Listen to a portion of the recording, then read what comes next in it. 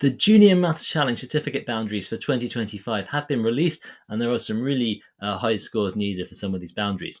The bronze and the silver are more or less in line with previous years. Bronze is 54, so that would be about 11 out of the 25 questions right, because remember, it's 5 marks for questions 1 to 15 and 6 for 16 to 25, with no deductions for any wrong answers. A silver would be 73 or more this year.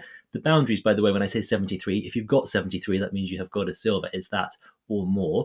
That's about 15 out of 25 correct. A gold would be 91 this year, so that's about 18 correct. And that's the highest the gold boundary has ever been, apart from in 2020, when the grade boundaries were a lot higher for various reasons to do with the year where it was the pandemic.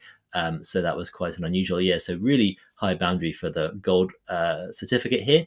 For the kangaroo, it's 100, which is the highest it's ever been.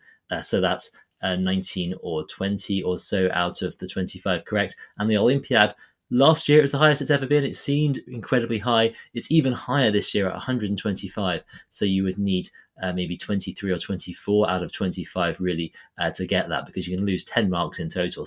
So you could have lost either one of the question 16 to 25s or two of the question 1 to 15s. So very, very challenging. Remember, it's just the top 1,000 or 1,200 or so that automatically qualify for the Olympiad. And these kangaroo and Olympiad qualification boundaries are just the automatic qualification boundaries. So if you haven't quite met them, you can still enter via a discretionary entry, and many more students do that every year. So I'd really encourage you to have a go at those rounds if you are anywhere near qualifying, because the main purpose, the main benefit of these competitions is to get better at problem solving, hopefully to do some interesting maths and to enjoy it along the way.